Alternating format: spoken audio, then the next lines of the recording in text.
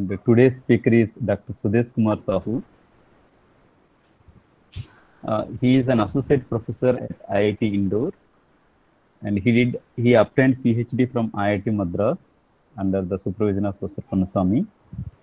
And his main areas of research includes geometric function theory, Cauchy-conformal mapping, hyperbolic metric, and John domain, and special kind of metrics. And he has published very popular articles such as in a reputed journals, Israel Journal of Mathematics, Journal of Mathematical Analysis and Applications, Math Naharitan, and many other journals. With such a brief introduction, I request Swadesh Kumar Sahoo to start his lectures. Yeah, thank you. Thank you so much, Vasu. Anyway, so it is a great opportunity for me, and special thanks goes to, of course, the whole organizing committee, but special thanks goes to Dr. Shuman, who sent me the invitation and many communications on this event. Thank you so much, Dr. Shuman and the other organizing committee. Most welcome, sir. Yeah. So my syllabus actually, already available online. Also, it was communicated to me through email. So I have to start through Cauchy's inequality and applications. By the way, so this is my email ID. If someone wishes to contact me for some discussion, please feel free to contact me. Okay. So this cursor is visible on the screen. Yes, sir. Okay, good. Yeah, it is visible. Okay, good. So anyway, so it is good to repeatedly understand certain basic things so that we understand more and more deeply. So, okay. So by the way, so there will be tutorial session by, I understand that by Dr. Manas Ranjan Mohapatra later for my part. So I think if we solve many more problems, then we understand more. That vision should be there. So whatever we discuss in my lecture, those are actually basic, and I try to explain little neatly so that we understand more and more the theory part, and then of course some application like examples are also discussed, and then many more problems will come actually on tutorial part. Okay, so I start with Cauchy's inequality. I hope all of you have studied Cauchy's integral formula. So this will actually come from Cauchy's integral formula immediately. So anyway, let's see, because its title is actually geometry of complex functions. Therefore, I try to give geometry wherever, whenever it is possible or wherever it is possible. So this, your voice is breaking sometimes. Voice is breaking. Okay. Now it's okay. Now it's okay. Fine, thanks.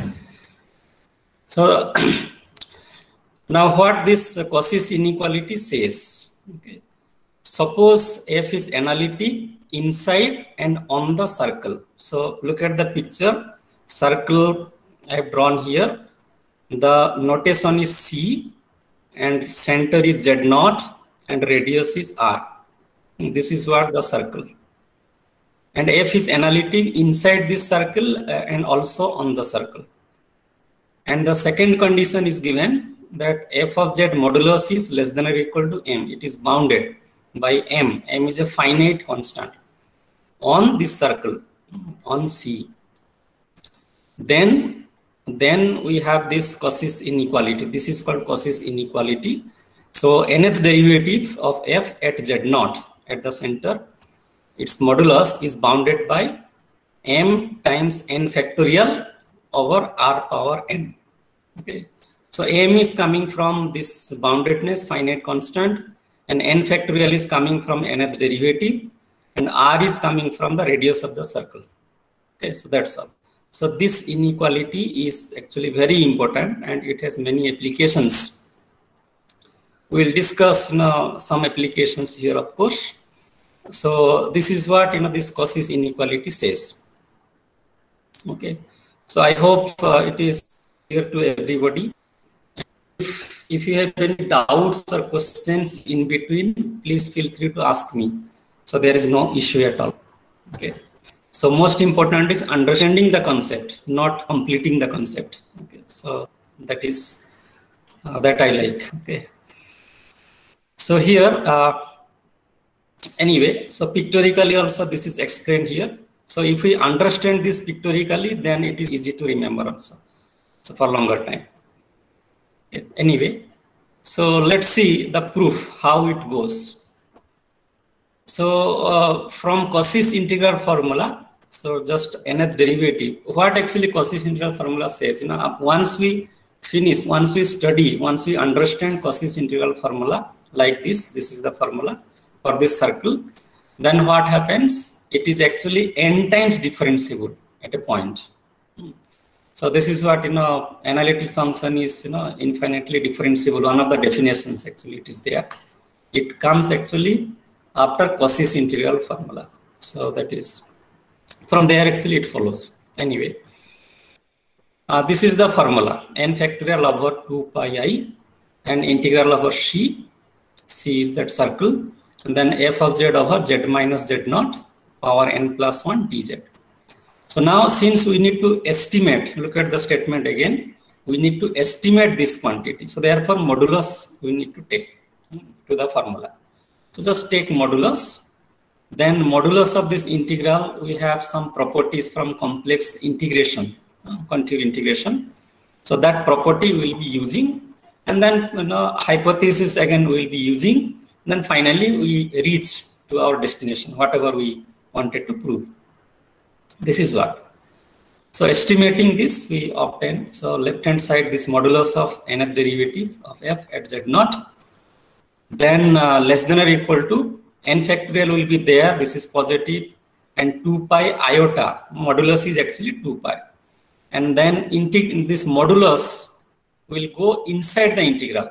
Modulus will go inside the integral, then modulus of f of z is there, and modulus of z minus z naught is there, and n plus 1 power is there in the denominator, and then dz modulus will be there. This is actually by properties of integration.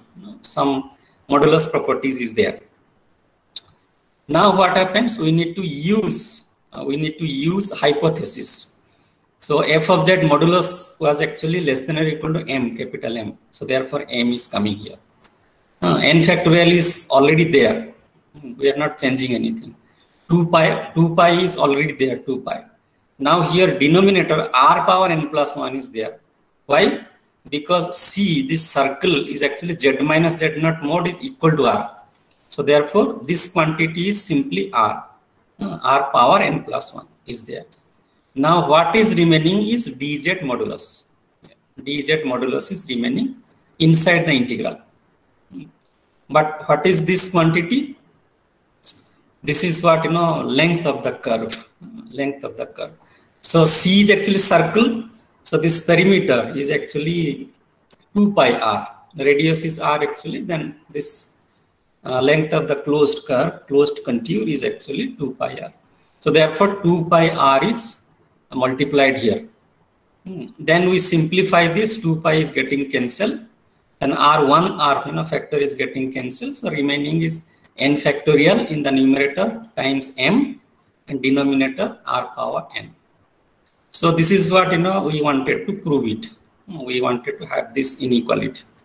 So this completes the proof of this Cauchy's inequality. So if you have any questions or doubt, please let me know on this theorem or on this proof.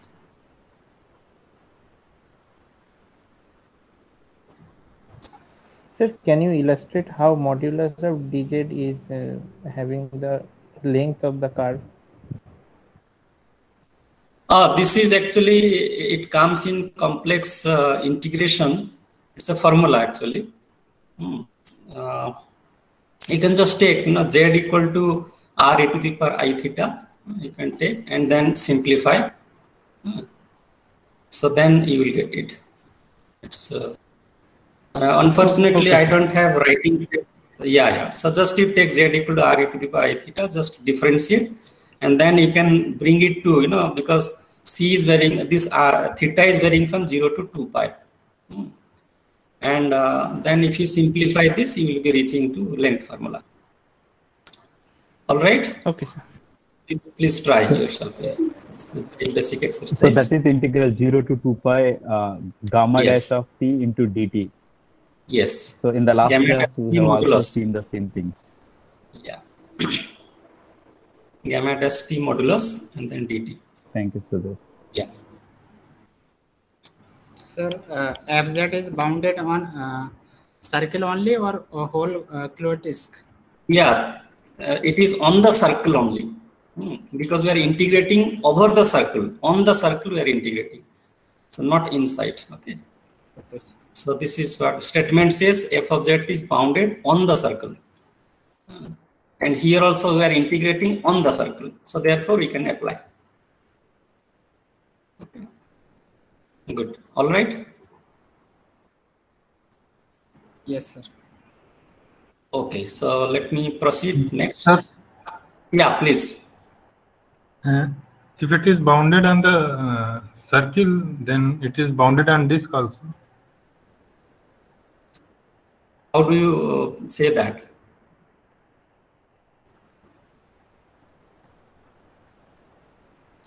Something similar, that we will be discussing when we come to maximum modulus principle.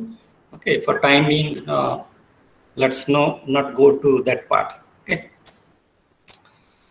Okay. So let me, hope up to this it is clear to all. Now, application of Cauchy's inequality. Let's see some applications. We need actually here Taylor's theorem for the first two applications. Though in my syllabus portion, Taylor's theorem is coming late, but I'm just giving the statement briefly, but not the full discussion. So this is what statement says. Of course, it is familiar to most of you, but this will be discussed later in detail.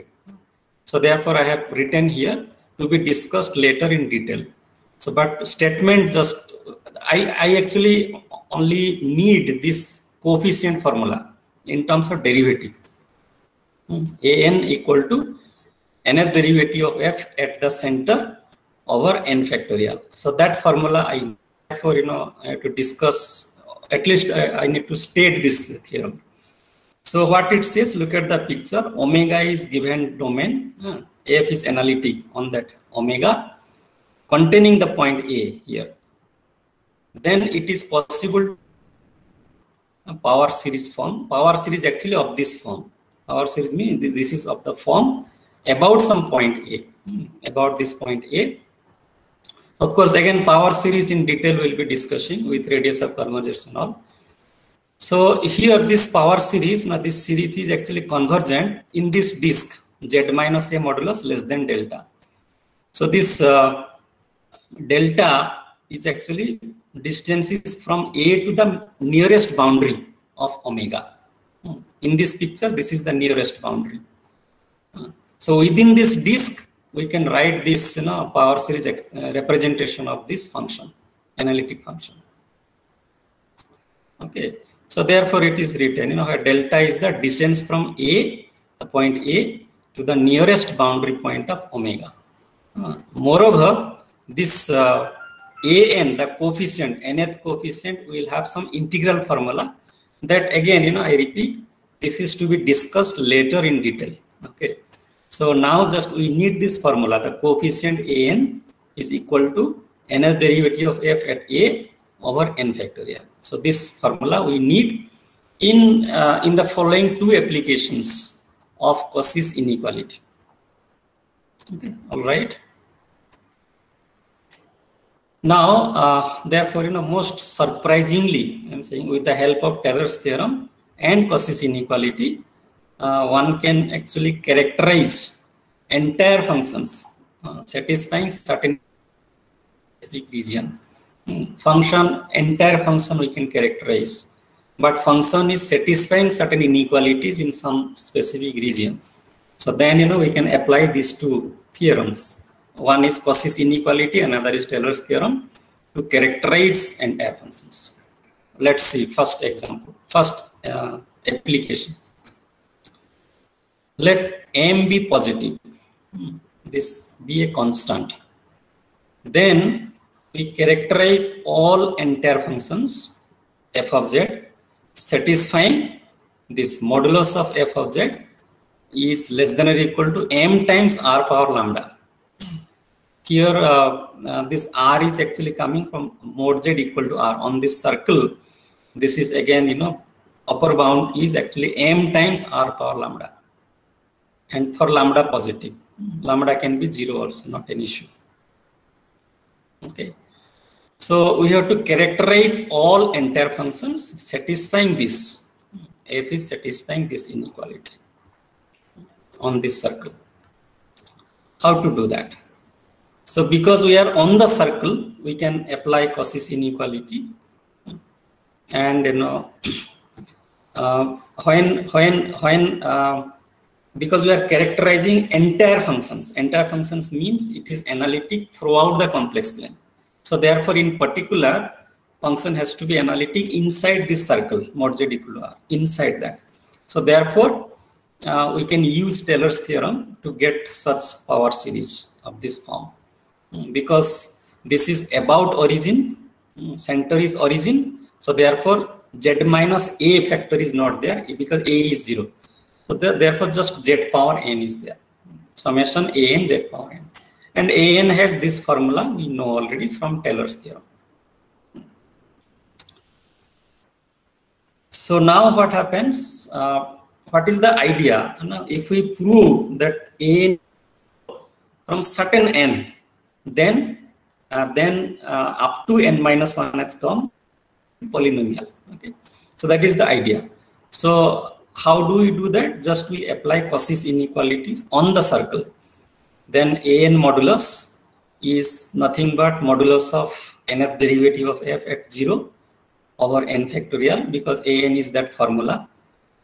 Now nth derivative of f at origin over n factorial is less than or equal to m times r power lambda over r power n. So this is coming from Cauchy's inequality, because fz has upper bound this one, therefore that quantity is coming, and n factorial was there in the numerator, but now since it is already in the denominator here, then we don't have here in the numerator. And denominator we had r power n, here also same r I am choosing, same notation I mean to say. So r power n is there. But here if we keep m in the numerator and bring this r power lambda to the denominator, so therefore minus lambda will be there. So r power n minus lambda. Now you see for what range of n this will go to infinity whenever n tends to infinity. Sorry, r tends to infinity. So then this goes to 0. We need to say. So here an this quantity, maybe the last quantity m over r power n minus lambda goes to 0 whenever n minus lambda is positive. Otherwise, no.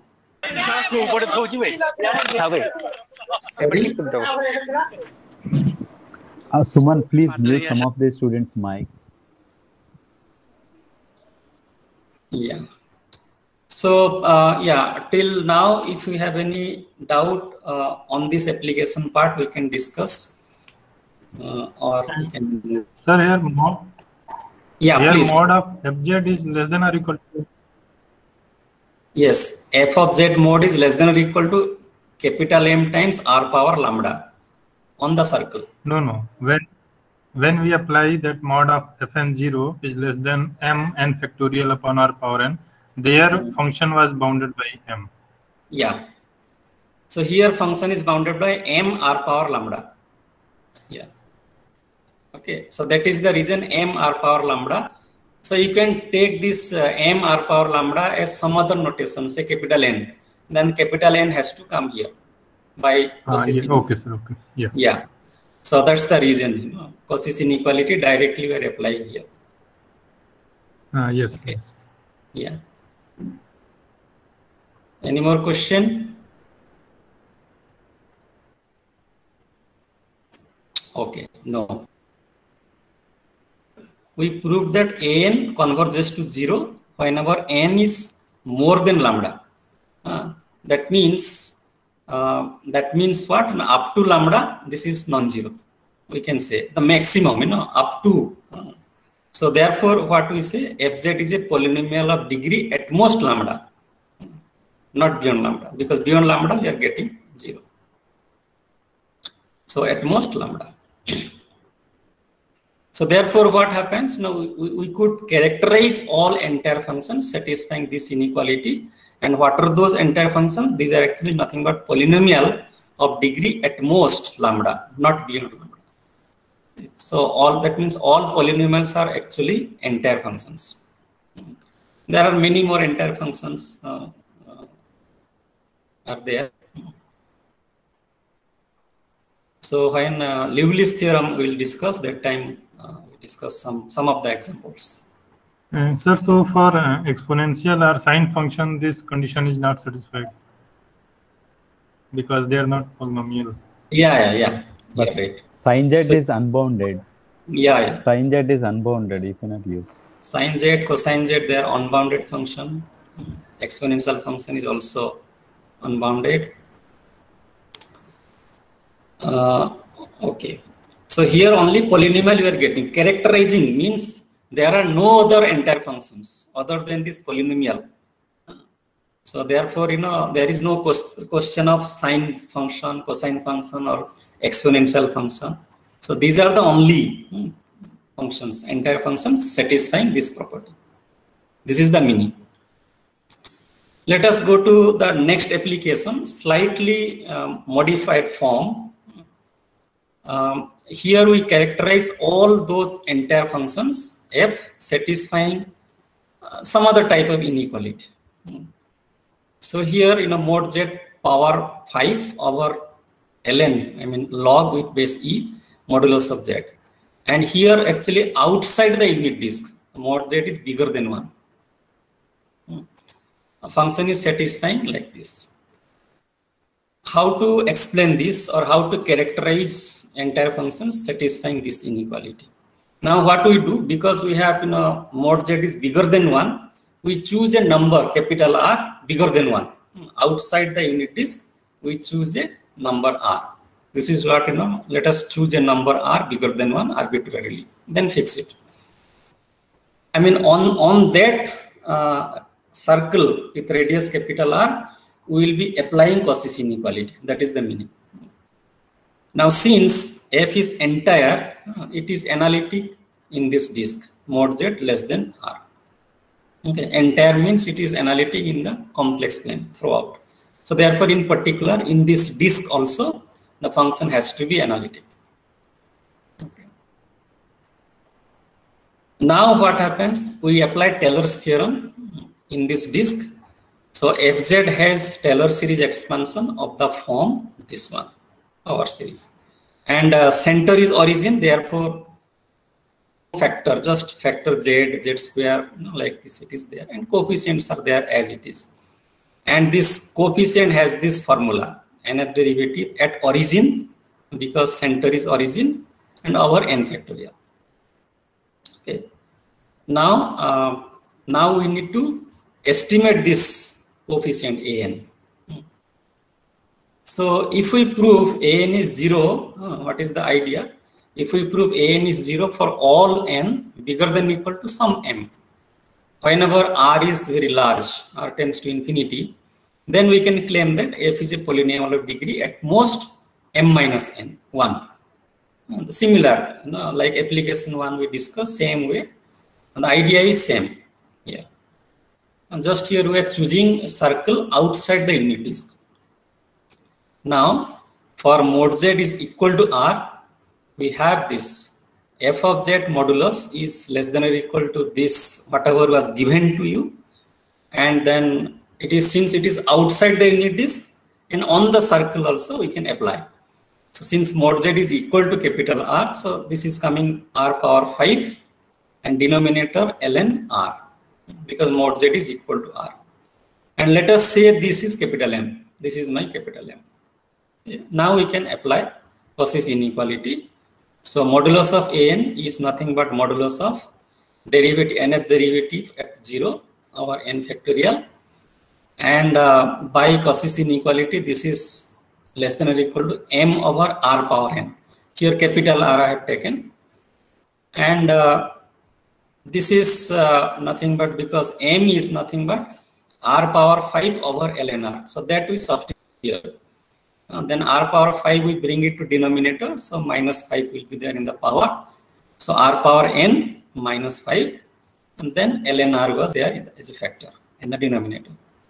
Now this goes to 0 whenever r goes to infinity, but when n minus 5 is bigger than or equal to 0, because ln r is there, even though n equal to 5, n equal to 5 means this r power n minus 5 is 1, that is r power 0 is 1. So still 1 over ln r goes to 0 when r tends to infinity.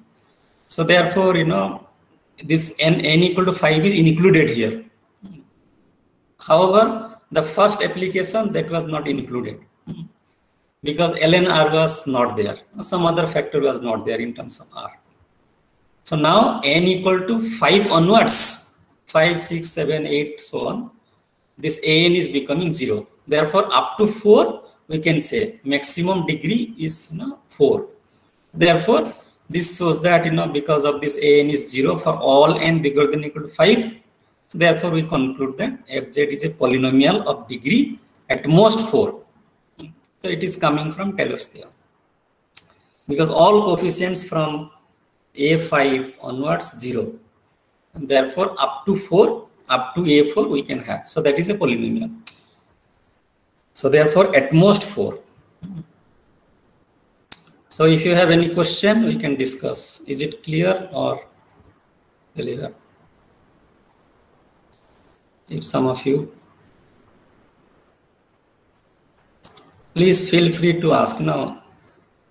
We must discuss, no problem.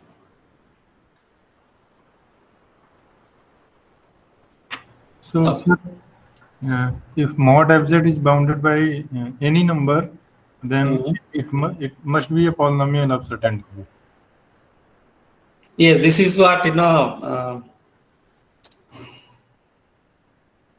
yeah, f is bounded on a circle. Okay, then whatever explanation is there, yes, then we can we can reduce to a polynomial. Provided we could prove these coefficients are actually vanishing from certain range. So it is likely that they will be polynomial. Yes, because on the circle we are taking, and then denominator is coming in terms of radius, then automatically it goes to 0 in the. Okay. Okay. So now application 3 is Lively's theorem. Lively's theorem in 3 different ways it is understood, because many authors write in many equivalent form. So I give you all the forms. Sometimes college teachers or students even they confuse. So this is the most familiar, the most popular statement. Every entire and bounded function is constant. Every entire means analytic throughout the complex plane. Bounded means modulus is bounded by some finite constant. Then this function has to be a constant, not other than constant. Some other way also we write a non-constant entire function. For example, sin z, it is a non-constant entire function. It must be always unbounded. Therefore, we can say sin z is unbounded, for example. So it is actually contrapositive statement. Like if we start with right hand side, negation of constant, this non-constant entire function. then it has to be unbounded. Simple. Some other way also, a non-constant bounded function cannot be entire. Like we can give one example, 1 over z outside the delta circle.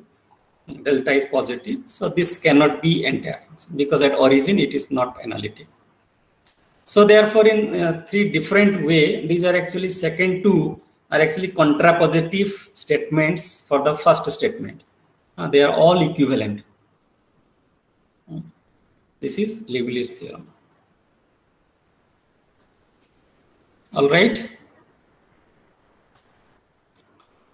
Okay. So let us discuss its proof. Let us discuss its proof. Suppose that f is entire with modulus of f of z is bounded above by m for all z in complex plane, because this is given entire and bounded. So for some constant m, of course, entire and bounded. This is what hypothesis says. Now what happens? What is the idea? If we prove that derivative of f is 0 for all z, then we can say that f is constant, right? This follows from one of the theorem. If derivative is 0, first derivative is 0 for in a domain, then f has to be constant in that domain.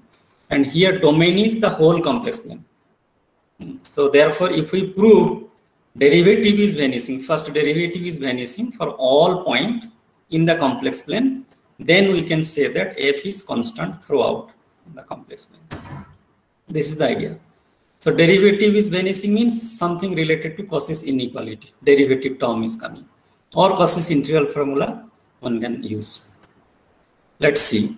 Now let us take some arbitrary point z0 instead of z, and then finally we can replace z0 with z. Doesn't matter. So now we prove that derivative, first derivative at z0 is 0. This is what we wanted to prove. But we for this we take the help of Cauchy's inequality. Cauchy's inequality we know, and then we need to prove this first derivative is vanishing.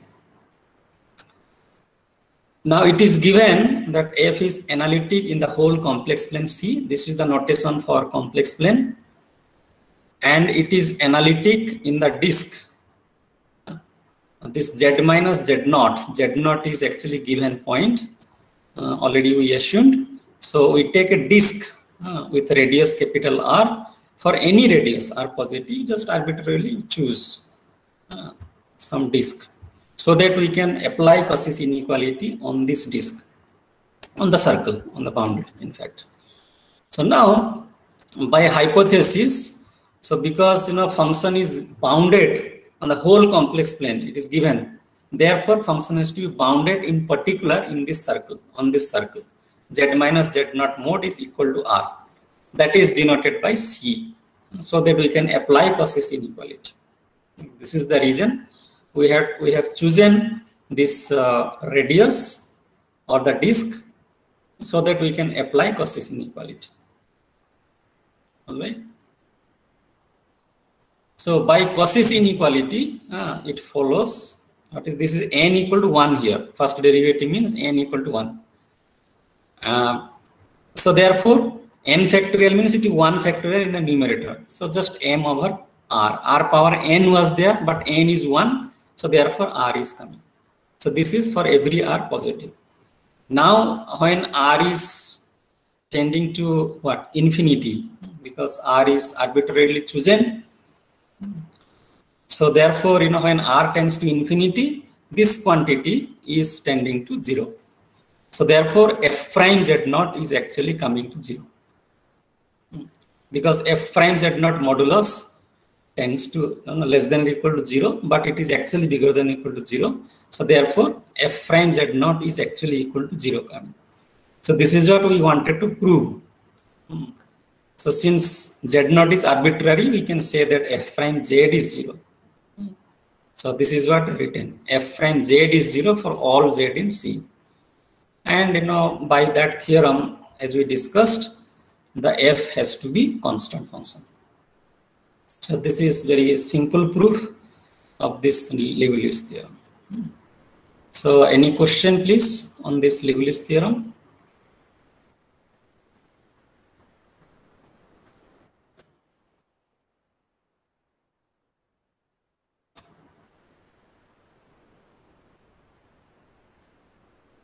I hope everybody understood. So if there are no questions, we can move maybe. Yeah, any question? No. Okay. Now applications of Liebowitz theorem. First we start with Cauchy's inequality, then its applications. Then as an application of Cauchy's inequality, we just discussed Liebowitz theorem. Then now we go for application of Liebowitz theorem. So first is first application is called actually generalized Liebowitz theorem. So what it says, a non-constant entire function like sine z, cosine z, polynomials, where non-constant polynomials I should say, and exponential function, those are non-constant entire function. They actually come arbitrarily close to every complex number. For example, as I mentioned, or their linear combinations, in fact, they are also entire. Some of the picture, from Mathematica, I try to draw, but some specific, like I have taken z equal to r e to the power it. R is actually for first two picture, cosine z and sine z, r I have taken till 5, 0 to 5. And for the last two picture, r I have chosen from 0 to 2. So these pictures are giving for certain values of z, so that you can have a feeling how actually like in case of real analysis, curve tracing is little bit easy, and depending on again the function, but in complex it is not easy. So therefore we take the help of certain tools like Mathematica or MATLAB. So these are the functions. This is cosine function with some values, and this is sine function. The third one is exponential function, and the fourth one is actually the polynomial. I have taken z plus z square by 2, z plus z square by 2. Somehow I missed to write, maybe. So anyway, so this is a polynomial. From a polynomial, it is coming. So when we increase the radius, then many overlapping will be there. Like here overlapping. For sine z we are overlapping here. For cosine z we are getting overlapping here. But up to radius 1 there will be no overlapping. But this is something related to harmonic or univalent functions. But that is higher study. I'm not going to discuss those things. Anyway, so it says a non-constant entire function like this, they comes arbitrarily close to every complex number. That means they take every complex value arbitrarily. There may be some some possible exceptions, like exponential function, it does not take 0. So maybe one exceptions, but almost every complex value they take. So proof of this, this is called generalized Liebowitz theorem. Why? Because we apply Liebowitz theorem to prove this. It is named as generalized Liebowitz theorem by some authors. Okay. So like we prove this theorem by contradiction method. Contradiction is actually equivalent to contrapositive method. Contrapositivity of a statement. And we use Liebowitz theorem here. How? Its proof is very simple. Suppose, because we want to apply contradiction method, suppose that f of z is entire.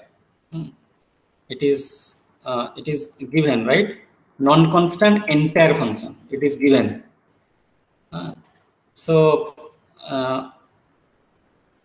And that suppose fz is entire, and this fz does not come arbitrarily close to every complex value. So this is on contrary we are assuming. Then what we prove that f is constant, but hypothesis says that f is non-constant. So that will be a contradiction. So this is the idea of the proof. and this will lead to a contradiction to the hypothesis, because hypothesis says non-constant. If you look at the hypothesis, it says non-constant, but by applying Lively's theorem, we will prove that this is constant. So therefore, if it does not come arbitrarily close to every complex value, then what will happen? This is what. So there we can find a complex number A such that this f of z minus the difference, difference will be bigger than equal to some constant k, because they do not come close to A. Therefore, there will be some distance gap. So therefore, at least more than k, it will be there, distance difference between them for some constant positive. So this is what when we say f of z does not come arbitrarily close to a complex number, that means there is a gap between those two. That means at least the k distance is there.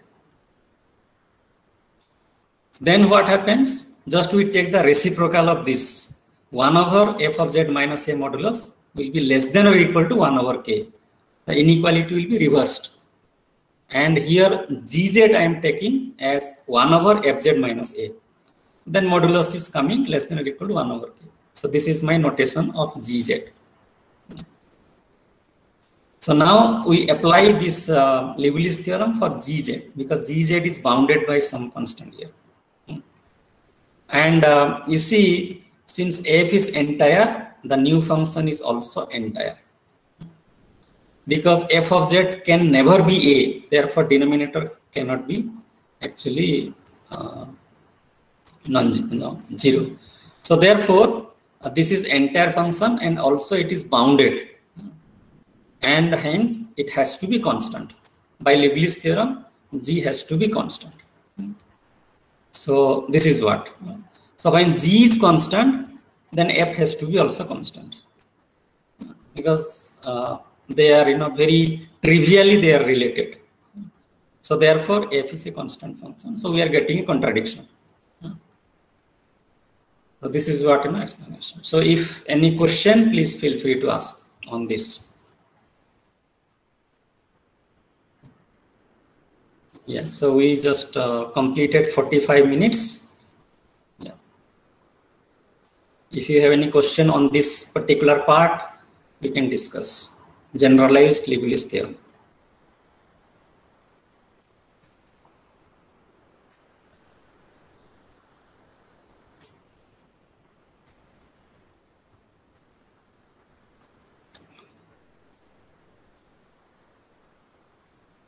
No question? Okay. Okay. Next application of this Lively's theorem is the fundamental theorem of algebra from abstract algebra. It's very well known.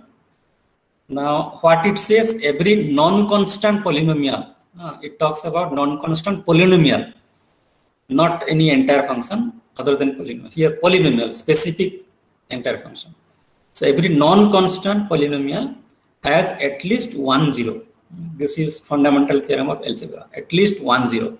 Of course, from here we can conclude, if we take a non-constant polynomial or a polynomial of degree n, then it will have n zeros. That we can deduce from here. So first let us prove it has at least 1 0. Suppose pz is a polynomial of degree positive. Positive. Maybe you can take n is bigger than 0. Positive. Then what happens? What is the idea of the proof? So we prove this theorem through contradiction method by assuming that pz never vanishes, because it says that statement says it has at least 1 0. Now contrapositive means we need to assume that suppose it has no zeros. That means we are assuming pz never vanishes. That we are assuming. Then we must get a contradiction. We must get a contradiction. We'll see. Okay, that is the idea. So therefore, we need to assume on contrary that pz never vanishes. That means it will have no zeros. It will have no zeros. This is the idea. Then what happens when pz is non-vanishing? Then 1 over pz, we can say it is entire function. There is no z, so that pz is 0. That means 1 over pz will be entire function. It is analytic throughout. This we are getting. All right. So anyway, by the way, I missed to announce or say that one need not write. If you have any question or doubts on certain points, you can write on your note, because these lecture slides I will be sharing to the organizer, who will share with you. This is what instruction is, or lecture note, but I will be happy to share this presentation file, so that PDF version, so that it is easy to follow rather than reading some A4 size paper. So and later also, if you have any doubts from this lecture note or lecture slides, you can write to me. You can mail me, so we can discuss our emails. There is no issue. So what happens here, when 1 over pz is entire, then if we prove that 1 over pz is bounded, then we can apply Liebniz theorem. So 1 over pz will be constant in that case. So now we need to show that 1 over pz is bounded. So then it will lead to a contradiction that pz will be constant, because hypothesis says every non-constant polynomial. So therefore, by Liebniz theorem, again we will conclude that pz is constant. That will contradict to hypothesis. The hypothesis says non-constant. So therefore, we need to show only, or it remains to prove that 1 over pz is bounded. How to do that? We know that pz is diverging to infinity for z diverging to infinity, because pz is a polynomial, simple. When z tends to infinity, pz also will go to infinity. There is no doubt. So therefore, 1 over pz will be tending to 0 as z tends to infinity. Actually, modulus of z I should have written, but doesn't matter. It is in that sense. So 1 over pz tends to 0 whenever z tends to infinity. Then what happens? So when z tends to infinity, that means we can choose a larger radius r, capital R, so that whenever mod z is bigger than that r, then we see that 1 over pz mod is less than 1, because 1 over pz mod tends to 0, very close to 0. So therefore, when z tends to infinity, so therefore we can choose very large r, so that because this quantity is tending to 0, so modulus has to be bounded by 1. So we can always choose such large r. So therefore, for a large r, so we are getting this 1 over pz is bounded by 1. So now this is actually outside. This is outside the disk, mod z bigger than r. Now we need to prove that inside the disk also, mod z less than or equal to r also, 1 over pz has to be bounded. So then only throughout we can say that it is bounded. This is what we wanted to prove. So therefore, it remains to show 1 over pz is bounded for mod z less than or equal to r, because we just proved this is bounded for mod z bigger than r. So what is remaining inside the disk and on the disk also, circle also, mod z is equal to r. So therefore, once we prove 1 over pz is bounded for this, then throughout the complex plane 1 over pz will be bounded. And that is already entire, because pz is non-zero already, we have discussed. So therefore, but this is trivial, because this mod z less than or equal to r is a compact set, a closed and bounded set. And this is continuous function, because entire means is analytic, analytic means it is continuous. So therefore, since continuous functions on compact sets are actually bounded, therefore 1 over pz is bounded on this mod z is less than or equal to r. So that's it. So therefore 1 over pz is bounded for all z in the complex plane, and this is leading to the conclusion. Because 1 over pz is bounded, we just proved 1 over Pz is entire we have discussed. Therefore, by Lively's theorem, 1 over Pz is constant. And this will imply that Pz has to be also constant. So that is a contradiction to the hypothesis, because hypothesis says non-constant polynomial, but we are getting a constant polynomial. So therefore, we started with on contrary, Pz is non-vanishing. Now we are getting a contradiction to the fact that f is actually Pz is actually non-constant. That was the hypothesis. Yeah. So if you have any question, we can discuss on this part. So by the way, Suman, is there any mechanism, or is there any guideline that there should be some break in between, or we continue till 1.5 hours? Yeah, you can continue, sir. Okay, fine. As per your convenience. Yes. Okay. Now, because I do not know how it is going on, I have not attended any other lecture. So therefore, yeah, you can guide me. You can just tell me. Yes. Continuous Swadesh. Okay, fine. Yeah. So any question so far on this? Sir, Yeah. mod of Pz in place of Pz, there should be mod of Pz tends to infinity. Where? First line of the slide. First line of this slide. Yeah. So here modulus actually we should take Pz modulus tends to infinity for modulus of z tends to infinity. Yeah, that will be more clear. Yes, more suitable. Yes, because complex number has no ordering. If you understand in that sense, yes, we should have modulus there. But in fact, when we say one function is bounded, one complex function is bounded, means modulus is actually bounded by something. So in that sense, actually, in that sense also it is understood. When Pz tends to infinity means its modulus is actually tending to infinity. In that sense, actually, I have written. But anyway, it will be more clear if we put the modulus there. I already told there. Good. Yeah. So if there are no questions, we can proceed for next. I hope everything is clear to all of you.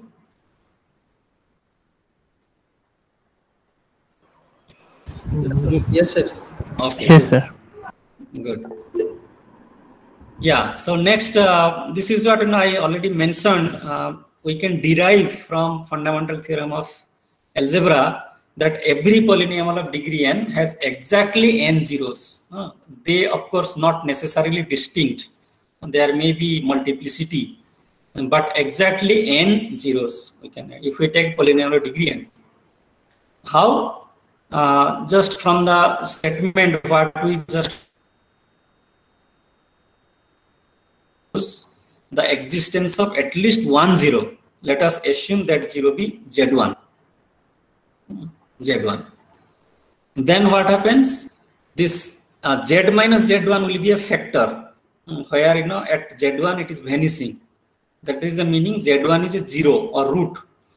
So then this z minus z1 expression you can just factor it out. Then it is remaining. You have a polynomial of degree n minus 1. So 1 degree is reduced. When we take this z minus z1 factor out.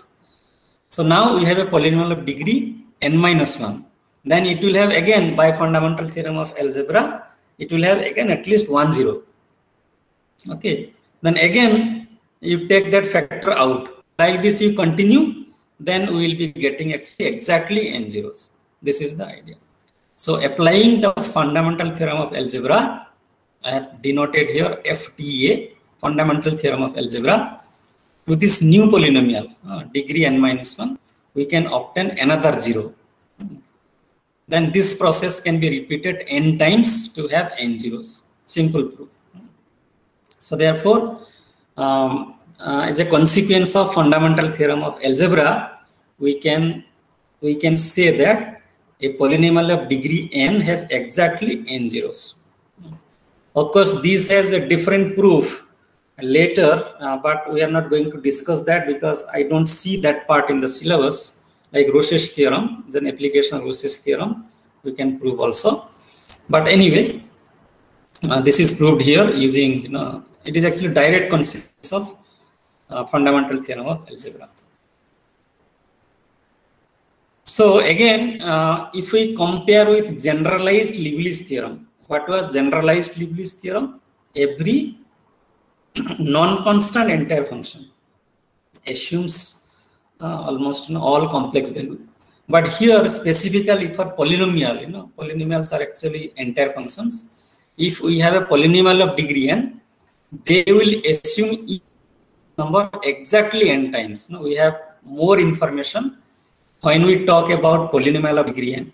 We have more information than generalized Lewis theorem. So how does it follow? It's generalized Lewis theorem we recall here. A non-constant entire function comes arbitrarily close to every complex number.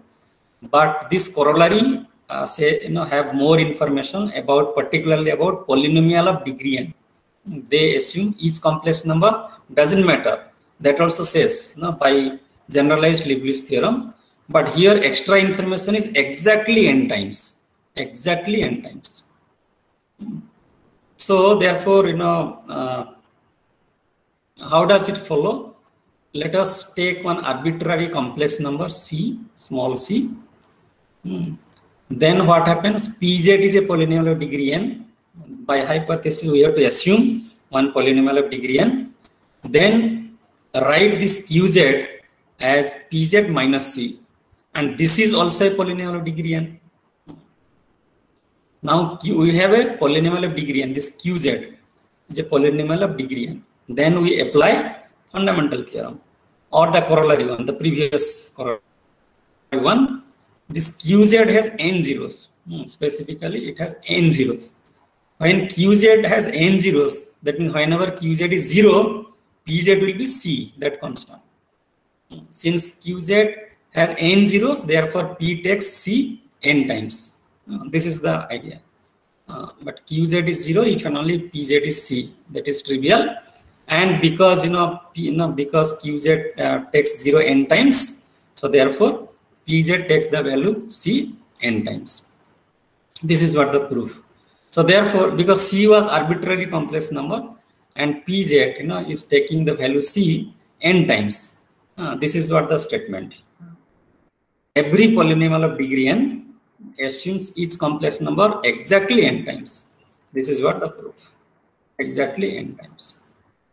Very simple as a consequence of fundamental theorem of algebra. Okay. So any question please on this?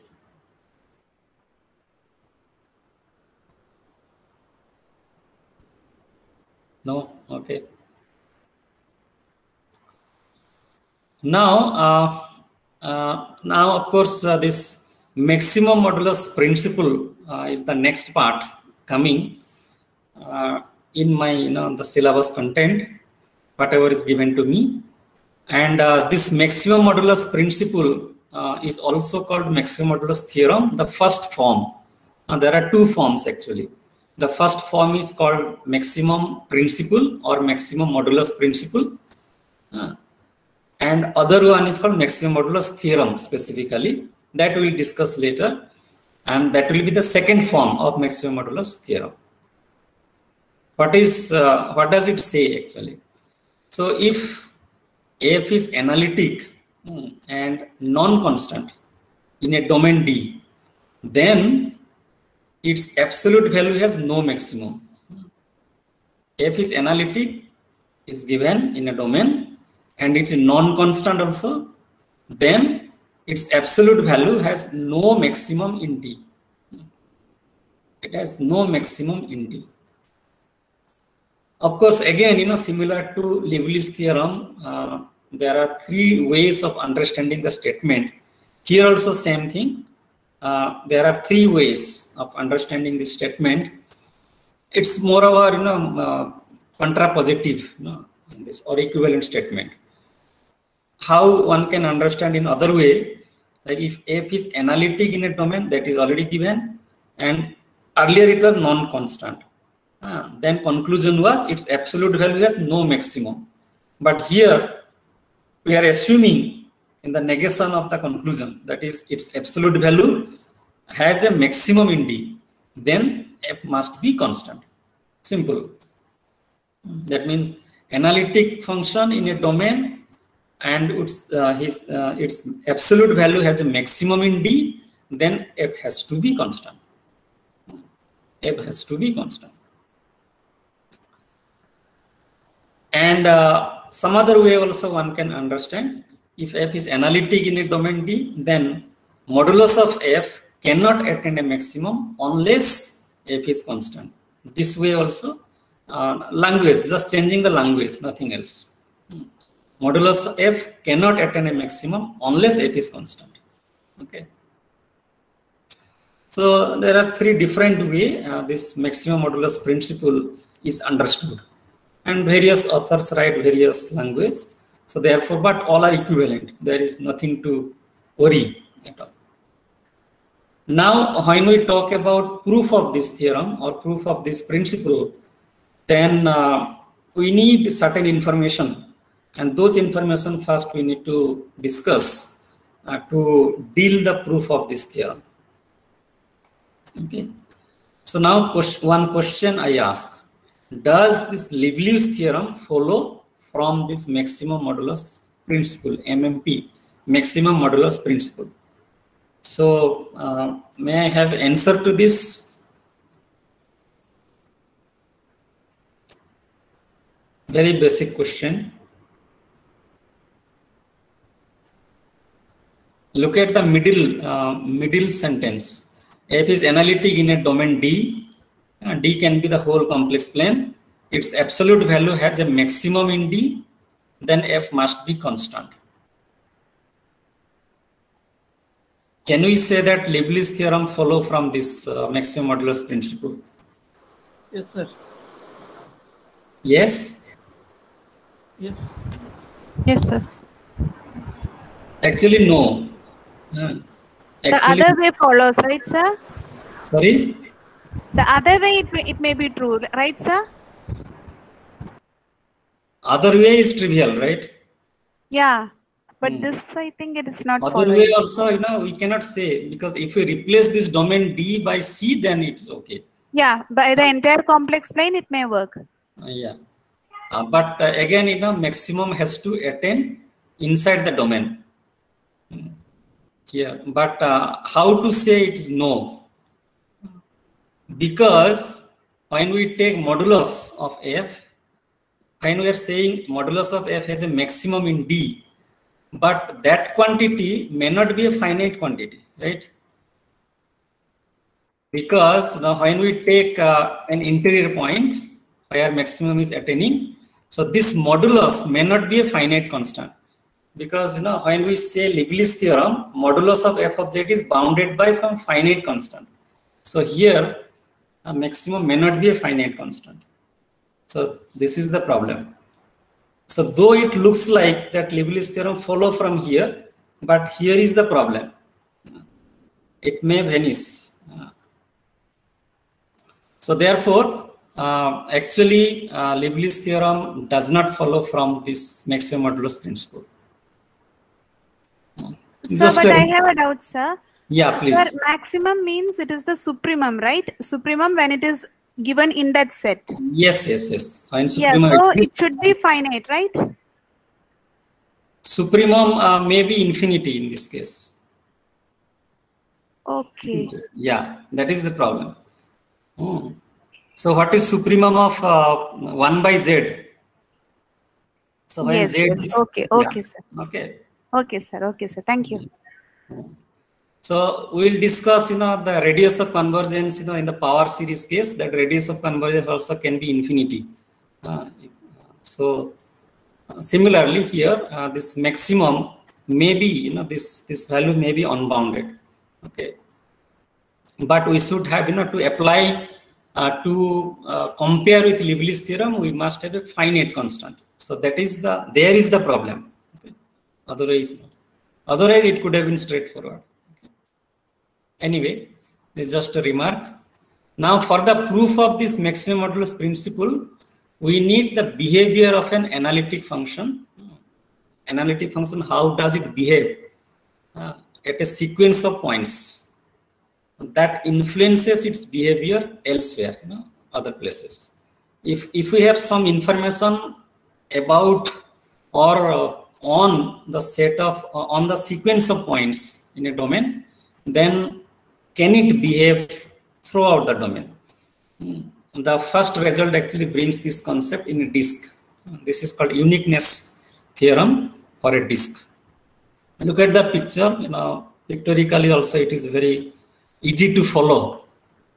This uniqueness theorem for a disk. Actually, we need uniqueness theorem for arbitrary domain, or for a disk especially, to have complete understanding of the proof of maximum modulus principle. Of course, there are different proofs, but whatever proof we are going to discuss, there we need. So what does it say? Look at the picture. F is given, F is analytic in the disk. This is the disk, center at A, radius R. So inside this disk, function is analytic given. Now suppose we have Zn in the sequence of points, distinct points converging to the center A. Look at the picture.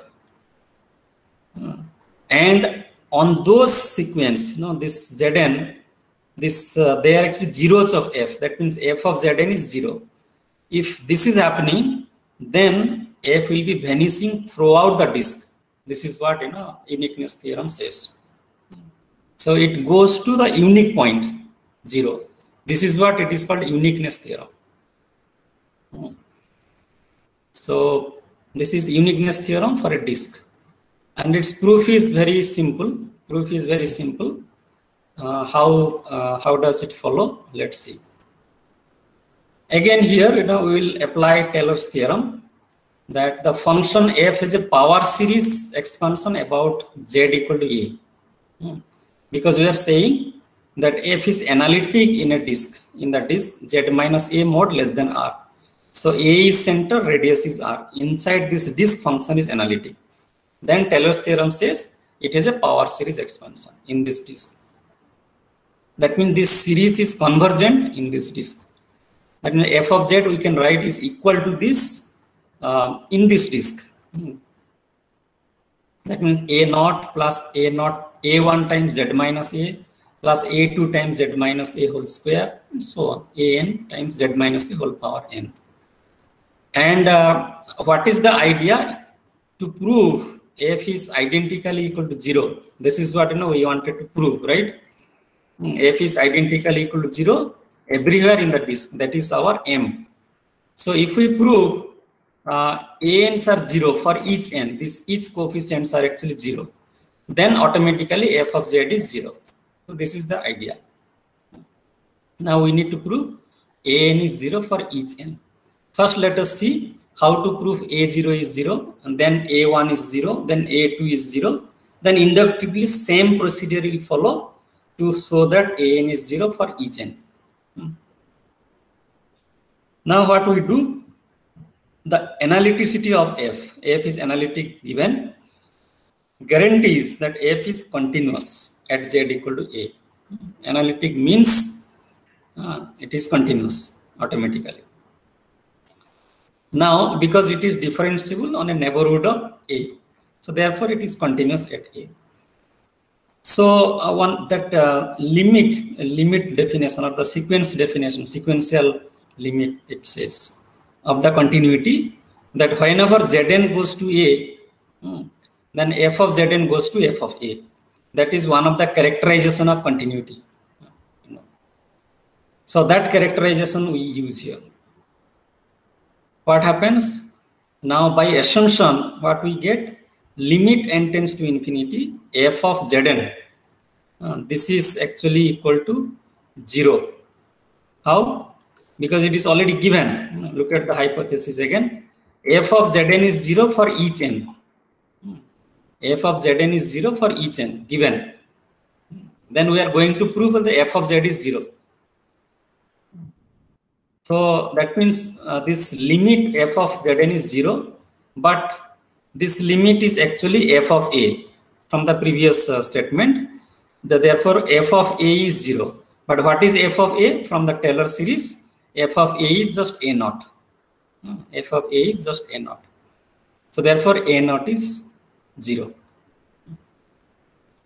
A naught is 0. Now we remove this a naught because a naught is 0. Then we can rewrite f of z starting from a1. Then what happened? We have to prove that a1 is 0. How to prove?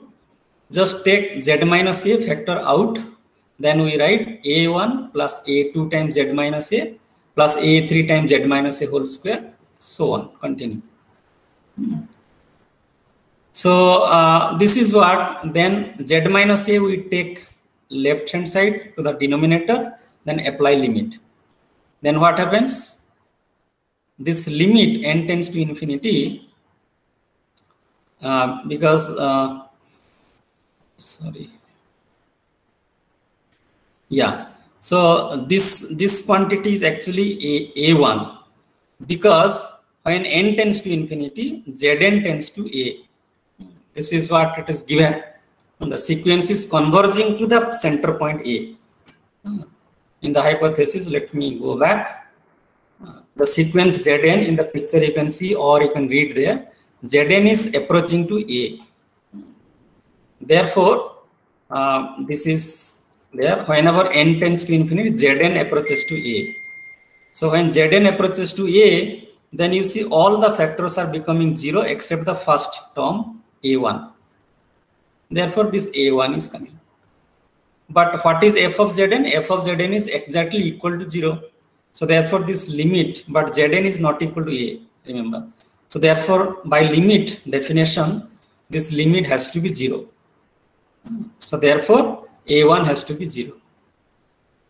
Continue same way. We continue. So in general,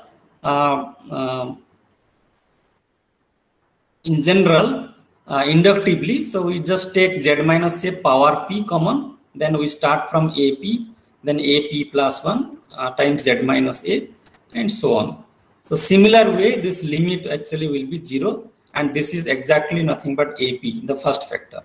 Remaining factor will be 0 whenever zn goes to a. So therefore, f of Zn, when we take f of Zn, so everywhere Zn minus a will be their factor. So that will go to 0. So therefore, this limit actually 0, which is actually equal to ap, similar to the previous explanation. So therefore, an is 0 for each n inductively, and result follows. So when an is 0 for each n, so from this Taylor's theorem, this expression f of z is actually equal to 0. So this is what we wanted to prove. F of z is 0 everywhere in the disk. So proof is simple. Just it's the matter of calculation and then applying the hypothesis appropriately to get the solution. So there is a question. Yeah, please. As Zn tends to a, as n tends to infinity, then the sequence Zn minus a tends to 0.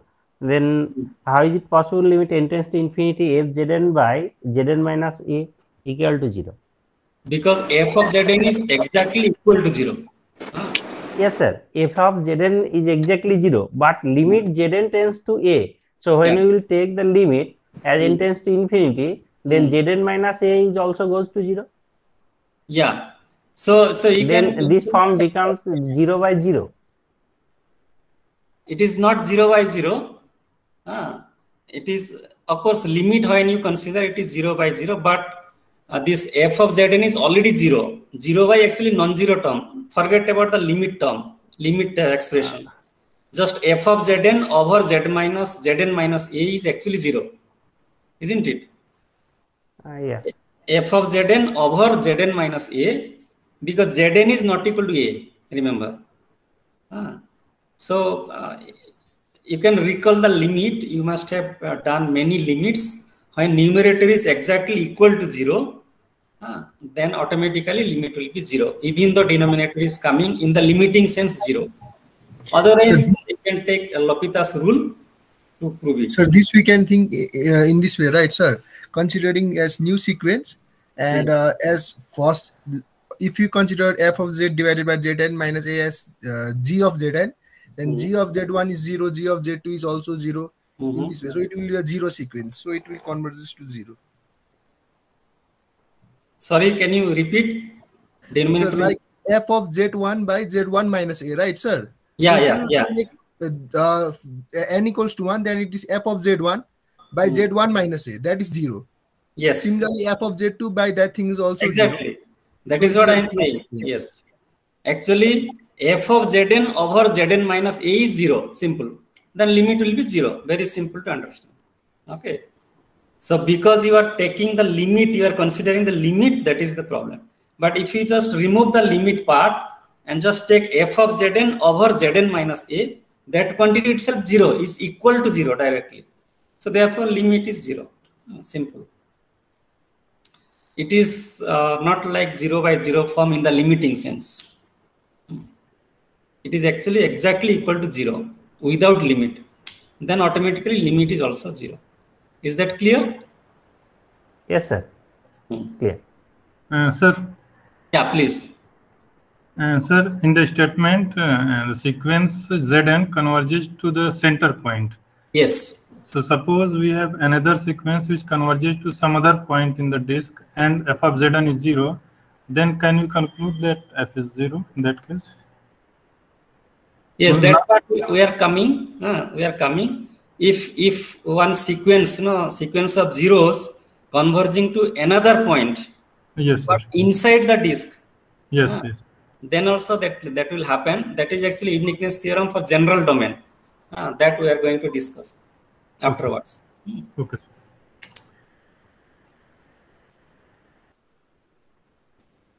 Okay, good. The time 6:20. So maybe yeah, if you have further questions we can discuss. Otherwise, I can continue maybe one more.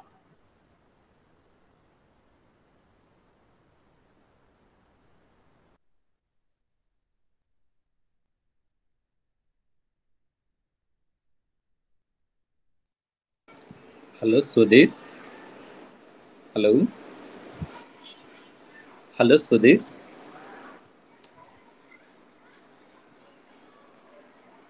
Hello, Swadesh.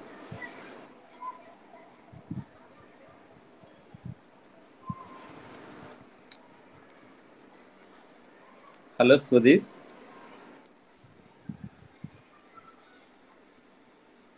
Yeah, he's disconnected, right? Yeah, I'm just calling. Yes, sir. Yes.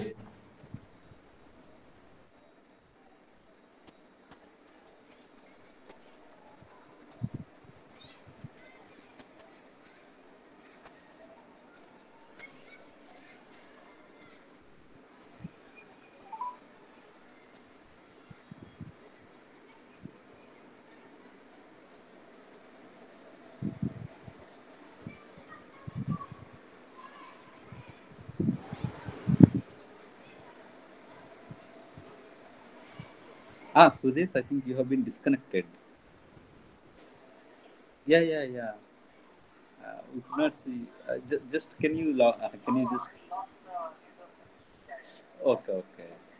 Yeah. Thank you.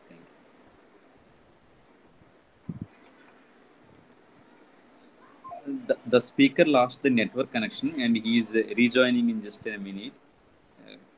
Kindly just wait for some time.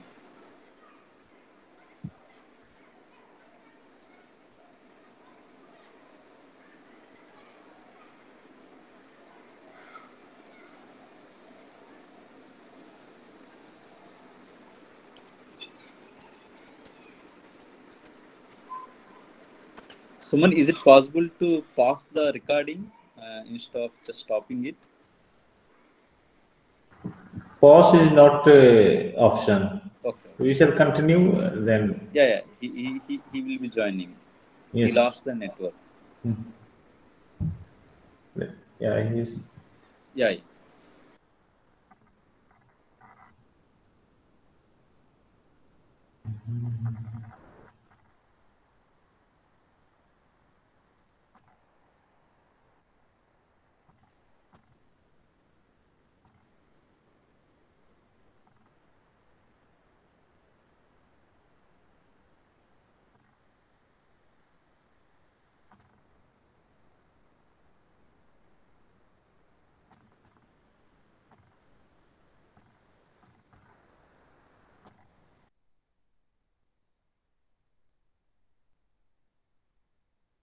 So this is it possible for you to join or okay, okay. Thank you, sir.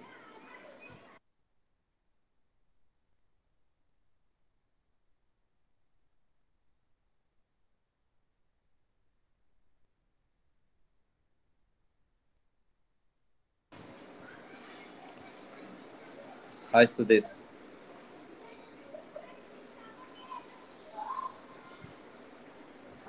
You can unmute your mic, Swadesh. Your mic is muted.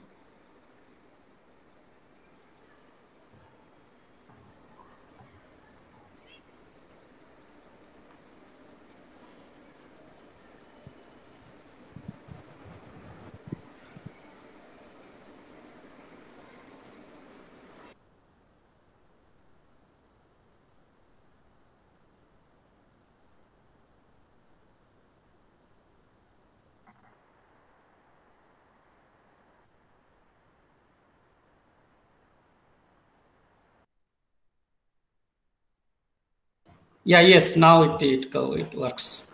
Yeah, thank you, Swadesh. Yeah. So should we continue or maybe we can stop here, or what is your suggestion? Yeah, you can stop here and you can just yeah, we if can have any doubts and we should have more introduction session. Yeah. There so are this 15. I have a small comment. Yeah, please. There is a one slide. If you can show, can you able to share the slides again? Okay, just a minute. One of the slides, the function f of z is equals to mod z or something by ln mod z. Can you just go back to that slide? Okay. There is a small typo is there. Oh, really? I didn't mark it. So maybe the second application of process inequality. So, no. Actually, the function is analytic for mod z greater than r. Here. So, yeah. Next slide. So this next slide. See here, for outside of the unit disk, the function is defined, right? Is bounded by that quantity. Yeah. So if you take r is greater than 1, the function is entire and analytic for mod z greater than r. That is r greater than 1, mod z greater than r. That's outside of the disk. That is outside of the unit disk. That is an analytic function. So if you take mod z less than r, it includes the origin. Yes.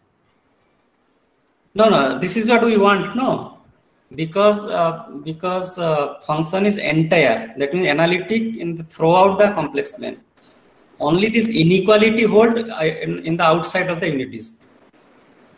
So when we say f is entire, that means it is analytic in this disk.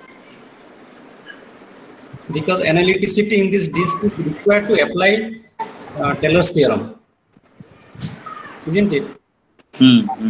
Yeah. That is what we need. This analyticity we need, but inequality we are applying on the R. But R is bigger than 1, therefore you can apply this inequality. But here we don't have to take mod z bigger than R. If we take mod z bigger than R, we cannot apply Taylor's theorem. All right. Okay. Some small misunderstanding, nothing else. Yeah. Thank you. Any other question, please? Yeah. Sir. So, yes, sir, what is the need of mod z greater than 1 in this characterization? That is actually to apply Cauchy's inequality. Look at here. We have applied Cauchy's inequality here. because this inequality is valid for mod z bigger than 1 and r is bigger than 1 we have chosen. So therefore we can apply Cauchy's inequality. To apply Cauchy's inequality we need a number r which is bigger than 1. That's it. ln1 is 0, therefore no mod z bigger than 1. That is the reason. No. His question is why you want mod z greater than 1. Okay. Yeah. So yes. ln1 is 0, therefore we are considering outside of the unit. Yes. Yeah, here in the statement, yes. If mod z is equal to 1, then problem is there.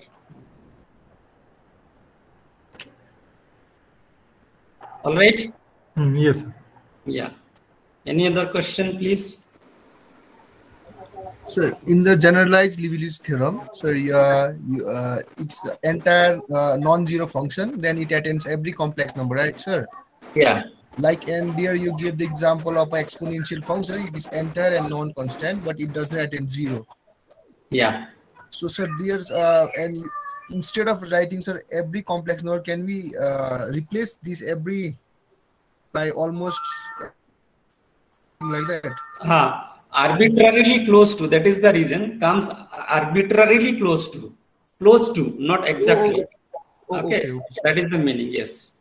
Oh, yeah. But again, Picard's theorem will come, but that is not part of here. Picard's theorem said possibly with one exception, it like e to the power z, it has one exception, 0. It cannot go to 0. It cannot take the value 0. Very Picard's theorem actually says more precisely. And sir, one more, sir, like maximum modulus, can we, in the same statement, can we say that modulus of that thing, absolute value, does not attain minimum value as well? Can we? Yes. That is also true. That we'll discuss when we prove that. After that, we'll discuss. In the coming class, we will discuss that. Yeah, exactly. Okay, so if there are no doubts, no questions, then let us thank the speaker. Yeah, do you have any questions? Sir, actually, is this Cauchy's inequality is best possible, or we can also get some more good inequality? Because n factorial is in numerator, no, sir? Yes, n factorial is in numerator. Yeah. So can we get more good estimation of that upper bound, sir? Okay, very good point. Let me think. Do you have time or no? It's time is there is no other lecture right after this? Yes, sir. Yeah, no other lecture. Yeah, please. No. Yes. Okay. How to go back to? Okay. I got it. Yeah, it's a good point. That means we must get a function where equality holds. If this is sharp, if this inequality is sharp. Yeah.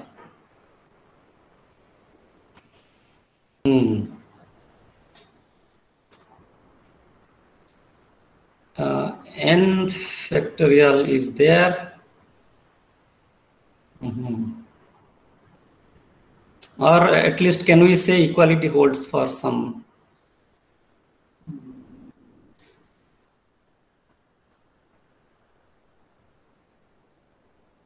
Okay. How about so z power n will work? Yeah, that's what I'm thinking. Some polynomial. Suppose we take z power n, nth derivative will be some constant time in factorial times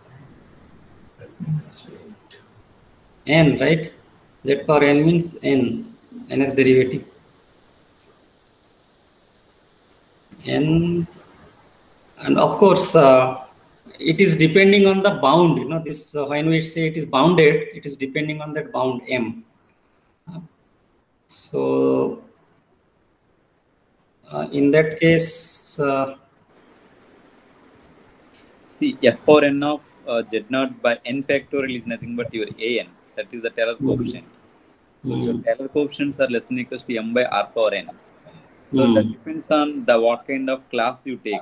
Suppose if you specify the class, okay, then you will get the bounds. For example, if you add the univalency or something, so then you will see that that is the best bound. Yeah, in general, probably no, but I need to think, yes. Because it is depending on the upper bound for modulus of f of z.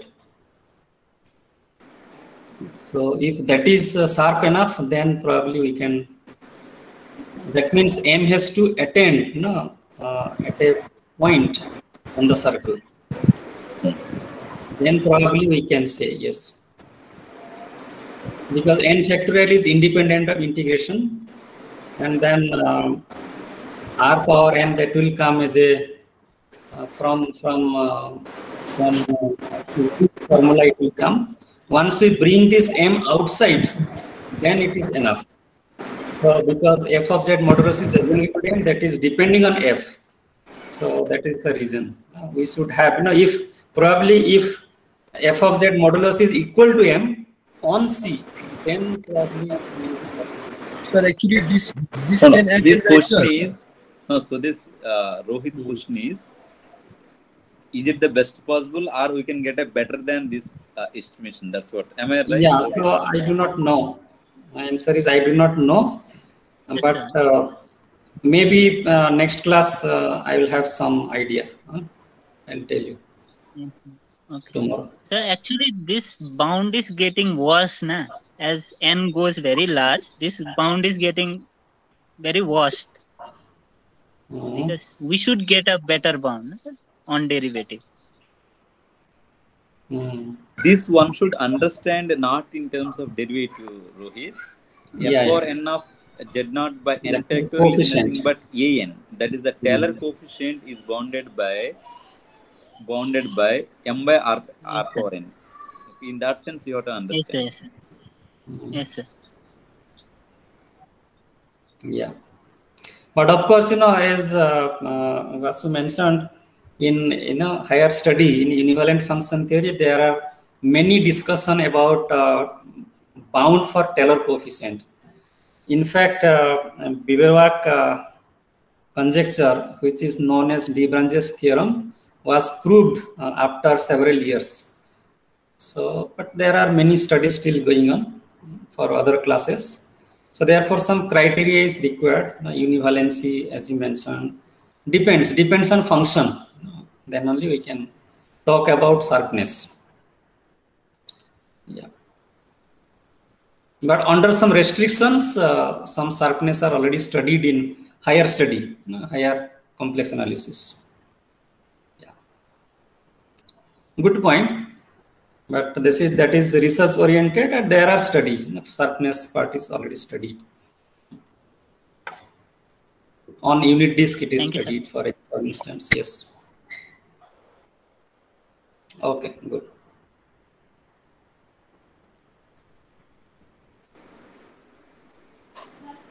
So, if there are no questions, let us thank Dr. Swadesh. Sir, one thing, sir, in this regard. So if we consider the sequence like factorial n by r to the power n and take the ratio un plus 1 by un, then we will get altogether capital M by r.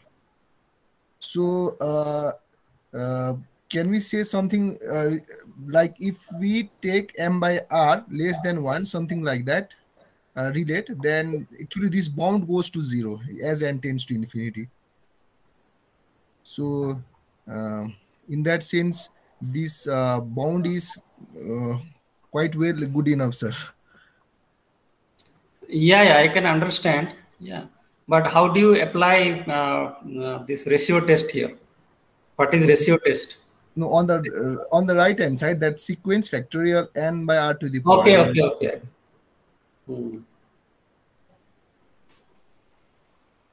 Doesn't matter, you can just verify. You can just have a trial and error method. You can check. Maybe we can discuss further tomorrow.